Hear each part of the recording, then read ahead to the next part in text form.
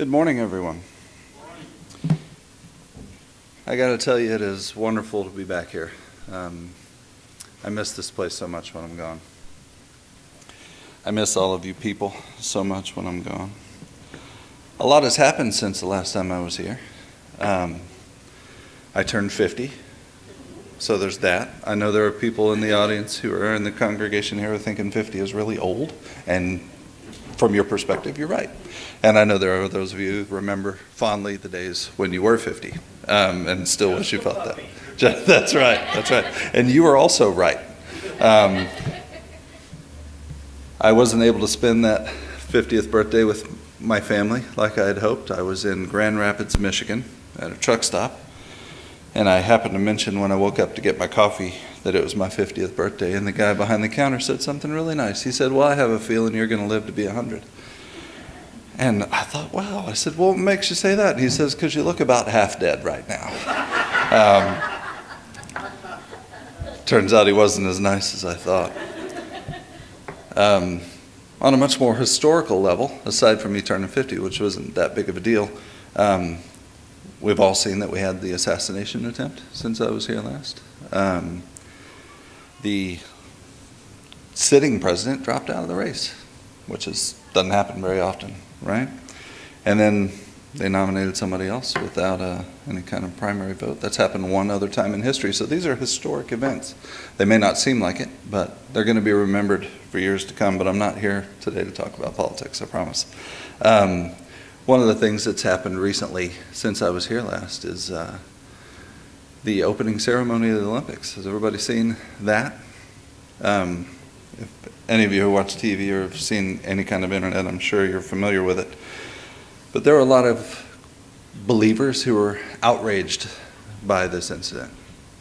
And understandably, it seems to fly in the face of everything that we believe. For those of you who don't know, there were a bunch of drag queens who did a portrayal of what was either the painting of the Last Supper of Christ or a Greek festival of the ancient gods of some sort. I think it was a combination of both. There was a 10-year-old girl involved in the thing in a very inappropriate manner. But I'm here to tell you that on some level, we as believers shouldn't be outraged by these things, because the Bible told us this was going to happen. Long before any of us were born, the Bible told us this was going to happen. We shouldn't be outraged because this is not a political issue. This is a religious issue. What they're pushing is a false religion. We make it about politics in our voting and in our news. It's the left versus the right or whatever, but really it's a religious issue. And like I said, it's not new. Long before the time of Christ, there were prostitutes in the temples of the false gods. You know, if you think back about ancient Rome and ancient Greece, they practiced all sorts of atrocities on a regular basis. Think of Sodom and Gomorrah. When those angels came to visit Lot in the form of men, the people there gathered around the house and said, "Send them out, we want to get to know them." And they didn't mean shake their hand, right? Atrocities have been happening forever. There was a time when they say that the streets ran red with blood from sacrificing babies to Baal or Moloch. We don't sacrifice our babies now in a way that the streets run red, but they're still being sacrificed to the false gods of pride and the idols of self by the thousands or even millions all the time. What is happening in our nation is not a political issue, it's a religious issue. It's an attack on Christianity. It's an attack on the truth. There are several lies that the father of lies wants you to believe, wants all of us to believe. And those lies are being spread rampantly throughout the world today. For most of history, a man was a man and a woman was a woman, right? That was how it was, and those were just simple truths. But now people want you to believe that these fundamental truths are not so true, that it's up to that person to decide what they are. The underlying issue here with what happened at the opening ceremony and what we see every day in so many small other ways is an attack on truth. So what are the lies that society and the father of lies want us to believe? The first is that the Bible is not true. A lot of people want to tell us that the Bible is just a collection of fairy tales, or at best a collection of stories that teach us moral principles like Aesop's fables or something. But we know that the Bible is truth. God has left his signature in even the grandeur of the smallest living thing. Aside from the grandeur that we can see, we know that the Gospels were written by eyewitnesses to Christ and his resurrection. We have historical documents outside of the Bible that confirm that these things happened. And then there's also the fact that science continually confirms the biblical story. As much as they don't want it to, it does. In spite of what they want you to believe, in spite of the fact that we see all these things, they want you to believe that the Bible's not true. How are they going to accomplish this? Because they place the emphasis on feelings rather than facts. I don't remember when it happened, but when I was a child, everybody said, I think something. Now people say, I feel like something. There was a shift. I didn't notice it when it happened, but it took hold. Nobody says I think anymore. They say I feel like. I feel like it's right over there. It's a very different, because the focus is on the feelings, not the facts. It's a shift away from what is true towards emotion. This leads us to the point where people can say, well, I have my truth, instead of what is the truth, right? They would even tell you that there is no such thing as truth. I've heard people say this. The easiest way to combat that is to ask them simply, is that true? Because no matter which way they answer, it defeats their statement. If they say, well, yes, it's true, well, then you just made a truth, right? Anyway, you get the idea. Another thing they might say is, well, you have your truth and I have mine. The best way to combat that I've found is say, is that true for everybody? Because again, it's a self-defeating statement, right? The current trend, though, is to focus on feelings and not facts. This is not true, or not new. It was around long before Christ. The ancient Greek philosophers talked about this. It was all about improvement of self, right? And the ascetics, the asceticism that was found there was all about denying yourself pleasure so that you could become better spiritually. These ideas have been around for a long time. I don't think that we should be outraged by these events, nor should we be discouraged by them. When we see the world falling apart, these events just signal that we're one step closer to the end.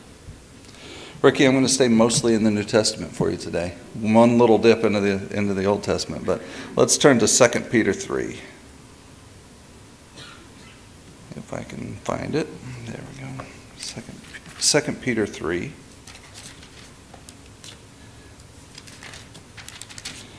And we're going to start at verse 1. We're not going to read all of it, but he starts off, he says, "This second epistle, beloved, I now write unto you, in both which I stir up your pure minds by way of remembrance, that ye may be mindful of the words which were spoken before by the holy prophets, and of the commandment of us the apostles of the Lord and Savior.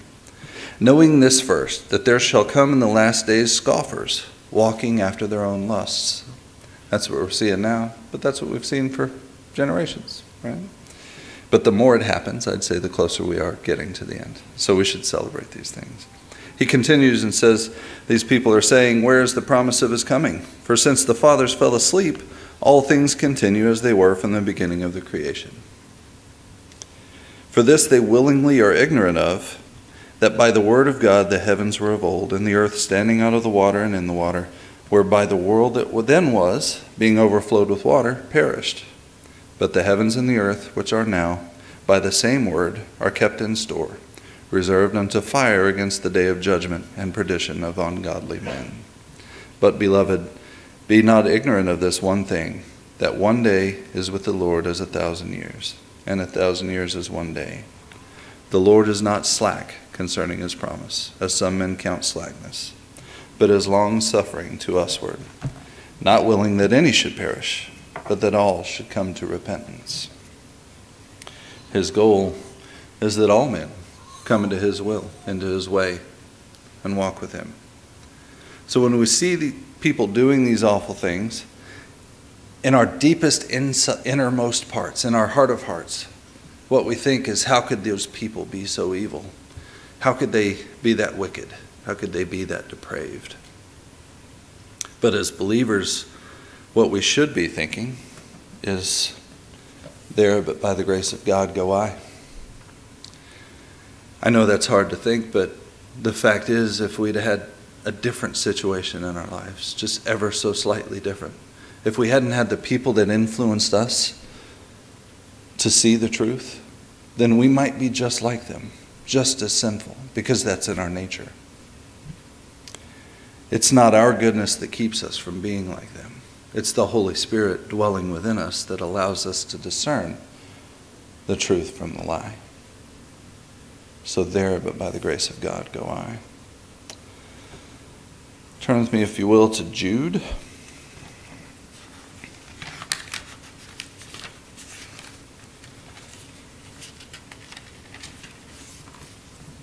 We'll start at verse 17. I like Jude because I don't have to say a chapter number. Jude, verse 17, it says, "But beloved, remember ye the words which were spoken before of the apostles of our Lord Jesus Christ, how that they told you there should be mockers in the last time, who should walk after their own ungodly lusts. These be they who separate themselves, sensual, having not the Spirit. But ye, beloved, building up yourselves on your most holy faith, praying in the Holy Ghost, keep yourselves in the love of God, looking for the mercy of our Lord Jesus Christ unto eternal life. And of some have compassion, making a difference, and others save with fear, pulling them out of the fire, hating even the garment spotted by the flesh." He says that for some, we'll be able to win them with compassion and kindness, and some we might have to pull them out of the fire, save them with fear. But saving them with compassion and love sounds a lot like the words of Christ, right? And let's turn to Matthew 5. His Sermon on the Mount, he said a lot of wonderful things. I'm just going to bring up one of them here. Matthew 5, we'll start at verse 43.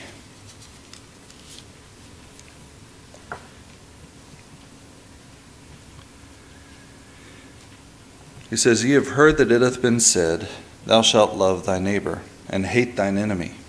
But I say unto you, love your enemies. Bless them that curse you, do good to them that hate you, and pray for them which despitefully use you and persecute you, that you may be children of your Father which is in heaven. For he maketh his sun to rise on the evil and on the good, and sendeth rain on the just and on the unjust. For if ye love them which love you, what reward have ye? Do not even the publicans the same? And if you salute your brethren only, what do you more than others? Do not even the publicans so? Be therefore perfect, even as your Father which is in heaven is perfect." That last one is a tough one to live up to. Being perfect, even as our Father is perfect. But the rest of it is a little easier to follow. So if we can follow those other things, maybe we'll be just a step closer to being perfect like our Father in heaven. But he tells us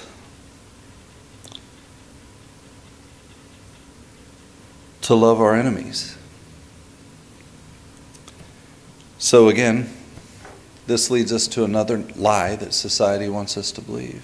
Society wants us to believe right now that approval is love, or that love requires approval, that we have to approve of their sin or even celebrate their sin in order to show our love as a Christian. And you see this attack on Christianity all the time. Well, you're not being loving because you're saying what I'm doing is wrong. Let me tell you, love doesn't require approval. In fact, well, we'll get into that, but think about how Christ showed his love for us. He did it through his actions. It was his actions on the cross that showed his love for us. Let's look at John chapter 13.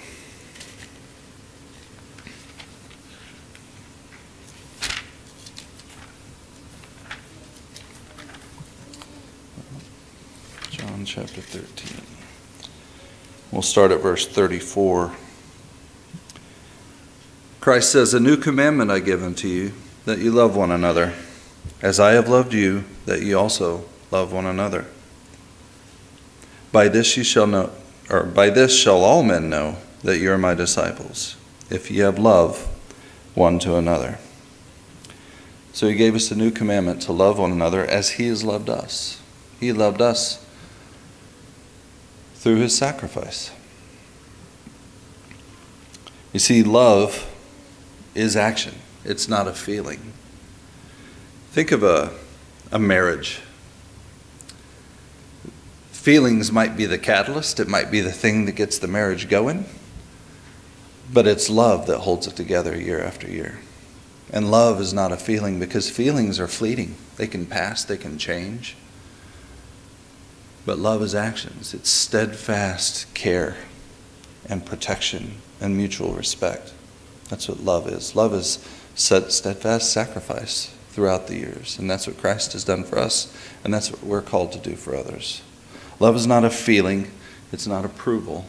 It's the same thing. They're trying to change the focus from facts to emotion, to feelings. To love someone does not mean that you approve of their sin. I know this for a fact because Christ died for me when I was still a sinner.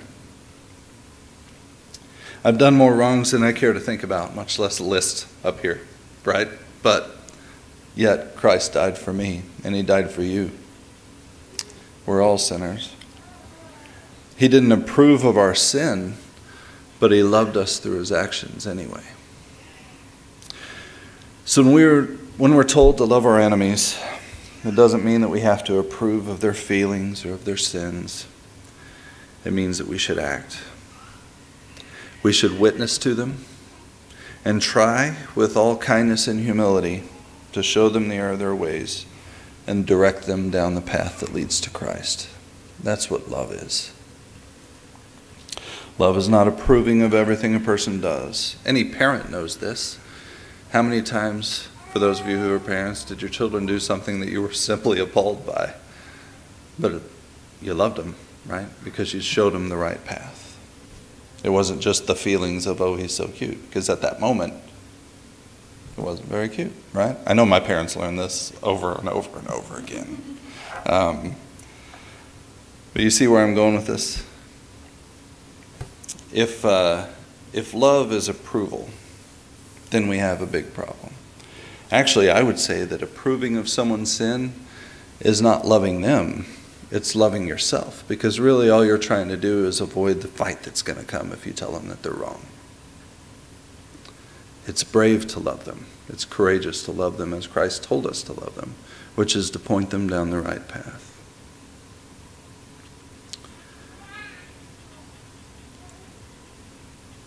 So when these things happen, like what has happened in the last week or so, this attack on Christianity, I want to remind you not to be disheartened when you turn on the news. It was written in the Bible long before any of us was born, and it just confirms that our faith in God and in his word is rightly placed. The Bible has told us that this would happen.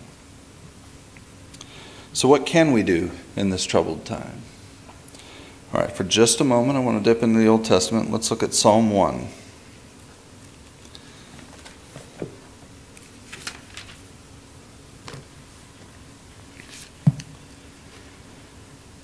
Psalm 1 is a short one, but it starts with, "Blessed is the man that walketh not in the counsel of the ungodly." Now there are two words there in Hebrew that are translated as blessed or blessed. One is what God does to us. God blesses us. The other one, well, that one is barakah, right? That's what God does for us. The other one is ashrai, which has It's more of something that we can observe. It's translated also as happiness. So when they're talking about blessed here, is obviously prosperous, obviously successful, obviously happy. Blessed is the man that walketh not in the counsel of the ungodly. It goes on to say, nor standeth in the way of sinners. Now when we read this in our modern English, we think to block their path, right? Stand in their way. No, you can't do that. But when you look at the Hebrew, the word stand there is amad, and it means to remain or to establish oneself. And then the word way is direct, which means path or trodden area. This makes me think of when I used to live in Wyoming. I had a four-wheel drive truck. It was a nice one. I liked it. But I'd drive it up in the mountains, and all my friends thought I was crazy because it was a nice truck. And they'd say, why are you driving it up there getting all scratched up? And I'd say, well, it's a truck. That's what it's for. But I'd drive it up there to scout out hunting areas, and these little two-track roads were always just deep ruts. Once you got into them, you were kind of stuck in them. Wherever the guy went before you were taking the same path because there were these ruts, these trodden areas that you couldn't get out of. The first person to go up there after the snow melted left these ruts because it was a little muddy, and he'd just spin his way up there. And then the whole rest of the year, everybody was going exactly where he went, whether they liked it or not. Once in a while, you could take that truck and bump it up onto the high spots and maybe straddle those ruts, but eventually you're going to slip back down into them, right? Anybody who's driven a dirt road in Oklahoma knows exactly what I'm talking about. But the thing is, when it says here, don't stand in the way of sinners, that's exactly what it's talking about. It's don't remain in the lifestyle of these sinners. This can even mean avoiding being lazy. Sometimes it's easy as believers to slip back into the ruts of just not continuing in daily study and prayer.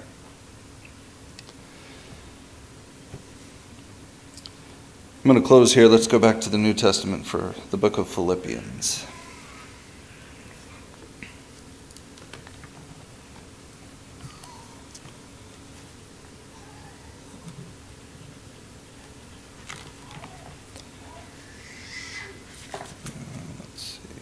That's another one that's hard to find. I did that on purpose to find the ones that were hard to find. When was the last time you had somebody turn to the book of Jude? Doesn't happen very often. All right, let's look at Philippians chapter 2. We'll start at verse 5.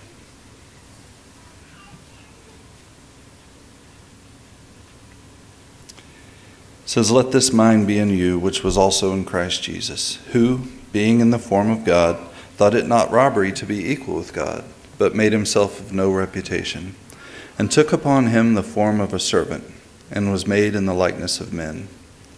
And being found in fashion as a man, he humbled himself, and became obedient unto death, even the death of the cross. Wherefore God hath highly exalted him, and given him a name which is above every name,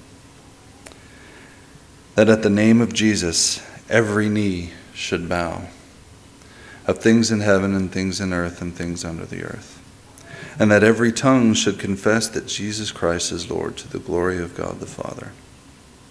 Wherefore, my beloved, as ye have always obeyed, not as in my presence only, but now much more in my absence, work out your own salvation with fear and trembling. For it is God which worketh in you, both to will and to do of his good pleasure. When you see these things in the world, don't be outraged. Don't be discouraged. Be glad, because it just confirms the truth of what we believe, the truth of God's word. And remember to just stay in his word. Keep yourself on the right path, and all will be well with you. Will you bow your heads with me? Lord, we thank you for this wonderful Sabbath day. We thank you for the opportunity to gather together and share in your word and share in fellowship. We ask that you be with us in the coming week, that we can keep our eyes and our minds upon you, that we can always remember to be doers of the word and not hearers only. We praise you, Lord, and we thank you. In your Son, Jesus' name we pray. Amen.